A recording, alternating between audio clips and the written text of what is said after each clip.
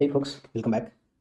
In this video, we will be discussing about Alembic. So Alembic is a Python-based data migration tool used along with SQLAlchemy.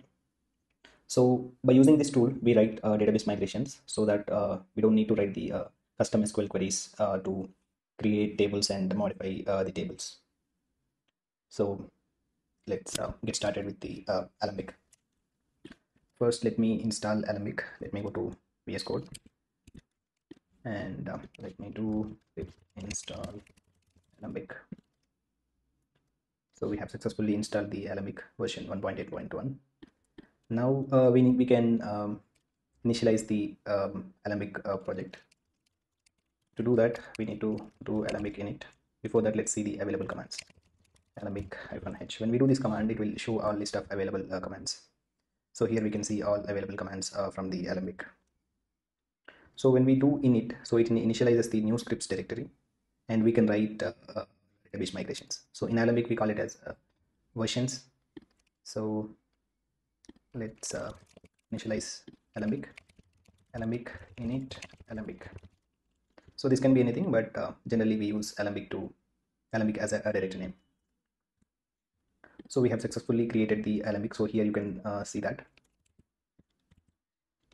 So it created versions, which is empty because we didn't create any version set. So this is the env file. This is the file. It loads the alembic.ini configurations and runs the versions in order to apply the changes. So let's see the ini file.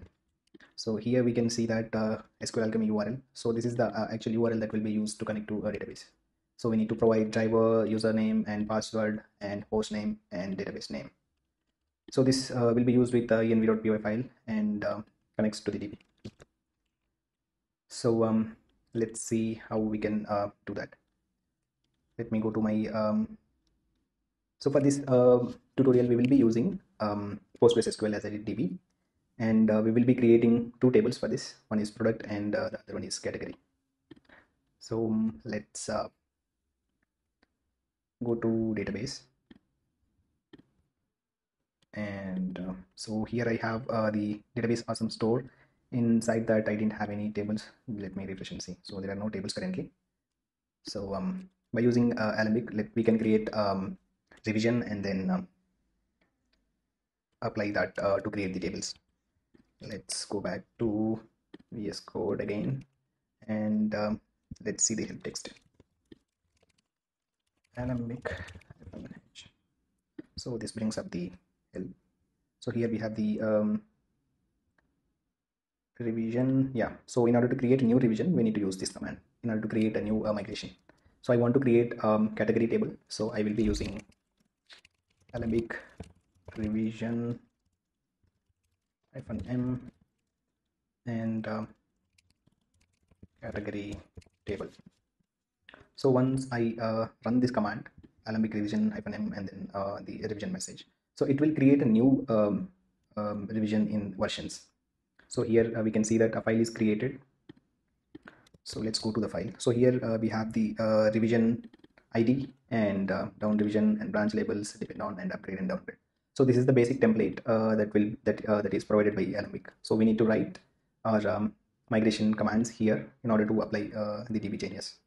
So we want to create the category table. For that we need ID, name, description and timestamp. So let's go back to the official documentation and see how we can do these operations. Let's go back to Google Chrome. So here we can see how we can edit INI file and create migration scripts and something like that. So before that we need to configure the DB. So let me do that first. So I already have an article. So how we can do that? Let me go to the article. So this is the article that I already written. Let me go here, and yeah, so we need to change the DB URL from this to this, and actually we need to provide actual database username, but that is not recommended. We need to load it from the environment itself. So in order to do that, we need to make a few changes to Alembic env.py file. So we need to add this section in order to use DB user and DB pass, all these things, because otherwise string interpolation won't work. So let's do without yeah, let's do that with the interpolation by making these changes first. Let me copy this and go to VS Code and Alembic. I'll just remove this and add this. So I'll be using PostgreSQL and the DB user. So I need to load these values from the database. So we have, let me save this, and we also need to make changes to env.py file. So otherwise this string interpolation won't work. We need to set the configurations here.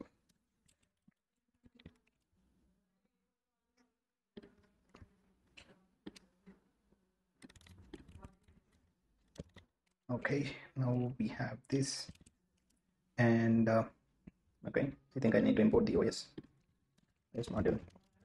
Okay, so now I have the updated env file. So I'll just need to export my DB user, DB password, and DB host, DB name. So let me copy all these and export. Okay, let me get the script. So these are the my database credentials. So host is localhost and DB password is root. You can use anything you want, but I generally use this. So we need to use the strong password. And, this is the DB user. So you can create a custom DB user if you want. So let me export all these values.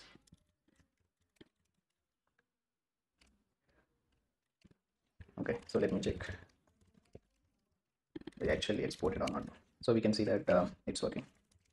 So now we have exported the DB values. We don't need this anymore, and saved this, and we also saved env file. So now we also have the revision ready. So now we need to write the create operations. As I didn't remember the actual statements, so I'll just need to go to official documentation to find the operations. Let me go back to the browser. And so this is the official documentation. So when we click on the modules, here we can find the operations, Alembic operations. And yeah, we need to just click on this Alembic operations. Here we get the we want to create the table. So let's search for this. So this is the long documentation. We need to have patience to read all this documentation. So I'll just search for create table.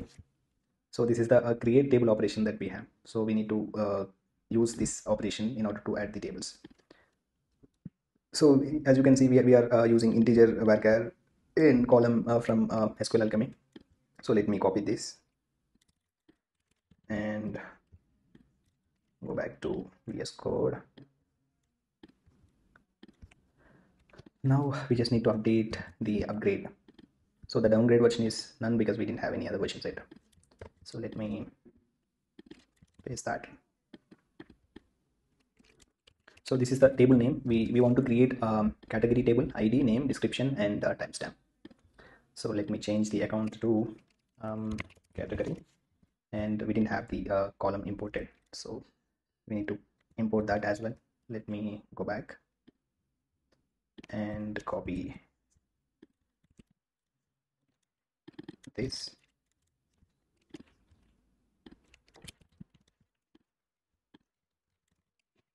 So we don't need this and varchar. We need integer, and which is a primary key, and it needs to be auto incremented. Okay.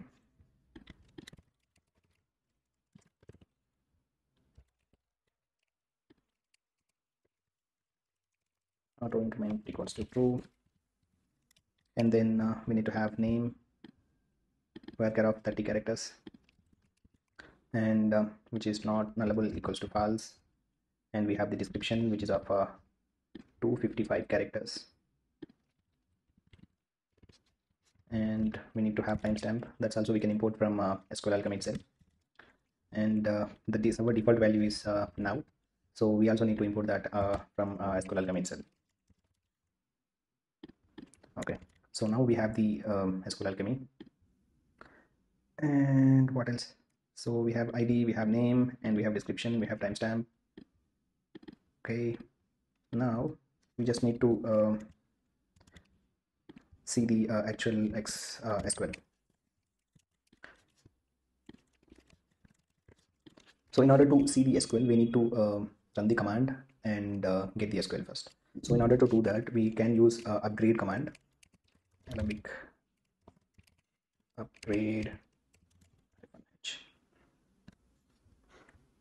So we can see this. So we can use SQL -SQL to get the SQL. So don't remit SQL to database, dump standard output file instead.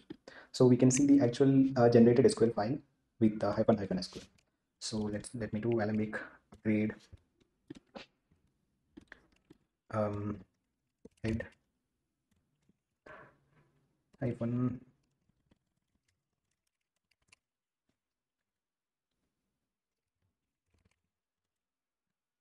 So this is the SQL that when we do upgrade, this is the SQL that will be executed on the database. So it will create a category table. Inside that we have a ID with serial and name, all this. So this will be auto generated and applied onto the DB. So and Alembic also create another table, which is a Alembic revision, in order to have the what are the previous revisions that are already applied. So which will be used by Alembic to manage those versions or migrations. So in order to apply that, we need to use Alembic upgrade head command. So let me copy these commands into a file so that we can quickly use these commands. Let's open this, clear it up, and then Alembic upgrade head. Let's run it. So we can see that it is already applied. So let's go back to the database and see whether the database migrations already, the database migrations applied or not. Let me go back to pgadmin and refresh the tables. So here I can see two tables, Alembic version and category. So let me see the rows view all data. So here we can see that we have revision, version number. So that is exactly the same as the migration file that we created. So let me go back to the VS Code and show you that. Let's click on this. Let's try to find it. So here we can see that the exact match. And let's go back to pgadmin again and open category. So currently we didn't have any other, but we can see that we have ID and name, description, timestamp. So we can do a downgrade as well for this. So let's try to implement that. Okay, let me go back to VS Code again. And when we downgrade, so this is the for upgrade we have the create table operation. For downgrade we need to delete the table. So we need to just do ob dot drop table. So we can find this operation from the official documentation as well. So let me show you that. Let's go to Google Chrome and find drop table. So here we can see the drop table as well. So we just need to pass the table name so that it can delete the table when we do a downgrade. Let me go back to code again. So let's write the downgrade drop table, and then we need to pass the table name. So our table name is category. So we can simply give name, and the command that we will be using is that Alembic space downgrade and then the number of revisions that we want to upgrade. So we need to downgrade for one migration, so we need to give -1. So when we run this will delete the existing table, which is a category. Let's try it and see. So it is successful. Let's go back to DB and let's refresh the tables. So here we can see that we have only one table, which is Alembic. So we didn't have the other table. So let's try to reapply the migration again.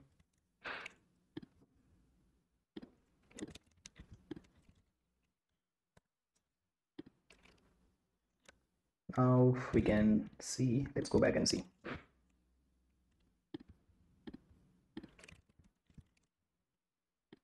Let me refresh. So here we can see the two tables, category and Alembic version. Let's create one more revision for creating the product table.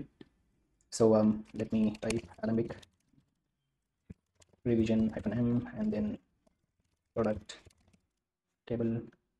So when we do this, it will create a new migration or a new revision. So we can see that here we have a down version and revision. So this is the previous version that we have. So this way Alembic will manage the migrations. So it won't apply the already applied migrations. So we'll just need to create this table. So ID, name, quantity, price, and category ID and timestamp. So category is a foreign key. So let me go here and copy the required columns.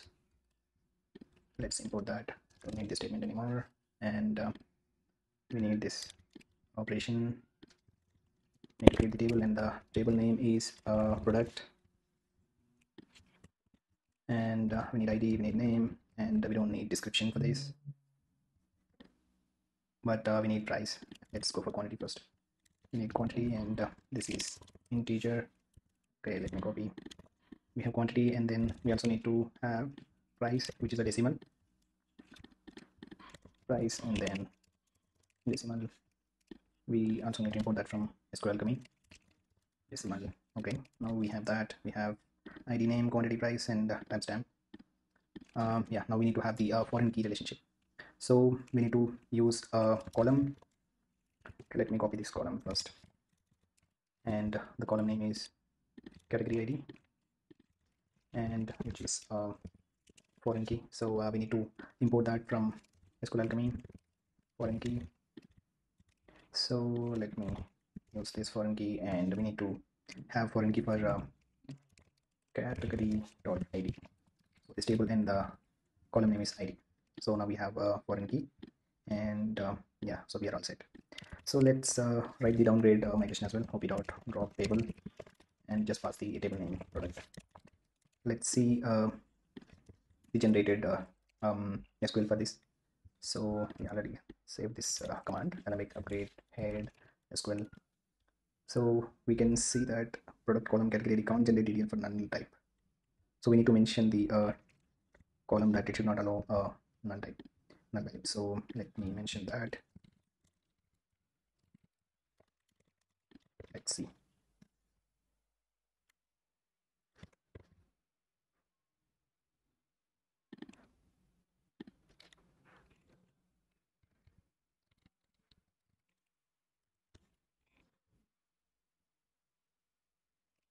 Okay, let's go back to official documentation and see how we can add foreign key. Yeah, we need to use the type as well. That's what we are missing. So let me use column type, and once we have the column type, let me save that in clear console and get the SQL. So here we can see that this is the generated SQL statement. So here we have the product table, and we are also updating the Alembic version number to the latest. So let's apply that.